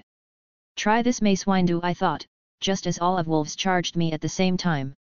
Jumping into the air, I let the werewolves clash into each other, while I let loose another orb blast from above, turning those in the direct blast into red mist, while those close to the blast were sent flying back to become tangled with the other werewolves who were trying to get at me. Landing back to the ground, I let loose, letting my sword take off heads and different limbs with every swing of my sword. Every now and then I would let off a blast in different directions to keep myself from being swamped. Because unlike my last fight with the werewolves who came at me in one direction, I was now being attacked in all directions, making it harder for me to block some blows. As the song playing in my head hit a rather intense moment, I truly lost myself in the fight. Swinging my sword so fast it really started to look like a lightsaber. Twirling mid-air to avoid a strike from behind, I managed to get a view over the battlefield, and managed to get another view of the cloaked figure, who was still dancing. Landing back down, I decided to figure out who or what the hell this person is. A/N. A bit of a short chapter, and without a doubt probably has some issues, but I just wanted to post this, so people don't start to think I dropped the FIC, which I haven't. I'm currently in the process of moving into a new house, and it has been insanely stressful, having to get water, electricity, and Wi-Fi working, as well as having to clean and fix the place up a bit. All in all, it has been a massive time distraction, that has kept me from having the energy or the time to write. But things are starting to get back to normal, so I will hopefully be posting chapters again soon. Oh, and the reason I was posting on my other FIC was because those were already written chapters and I just posted them. Thanks for listening.